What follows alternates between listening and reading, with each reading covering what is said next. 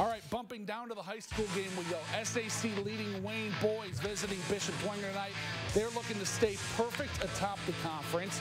Pick things up in the first quarter. Saints hanging around. Ryan Groves cans the three, and Dwenger goes up by 4. But Wayne would answer. Off of the turnover, Quaylen Miles taking it back the other way for the bucket. We'll call that a slam dunk. I see you, young fella. We're all tied at 12 after a quarter. Second quarter, Saints trying to do their best to keep this one out of reach. Joe Schenkel getting inside for the easy bucket. Dwenger goes up by 2. This one would come down to the wire tonight in a big way. Javon Lewis Jr. to the rack. Yeah, there's a reason Wayne's atop the conference, and he's a big reason why. Generals win 66-64 in double overtime. They're 4-0 in SAC play, 10-3 overall on the season.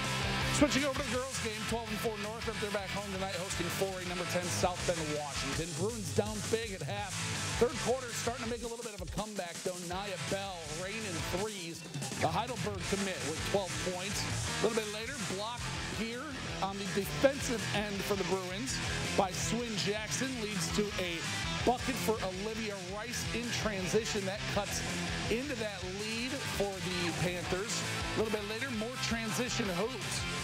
Swin Jackson, you saw the defense. How about the offense? She pulls up from 15. That cuts the lead down to just 13, but it was just too much Washington tonight. Kira Reynolds, a lot of Reynolds sisters have played at that South Bend, Washington school, and all of them can ball. She's no different. Panthers pull away and win late, 76-51. Good final.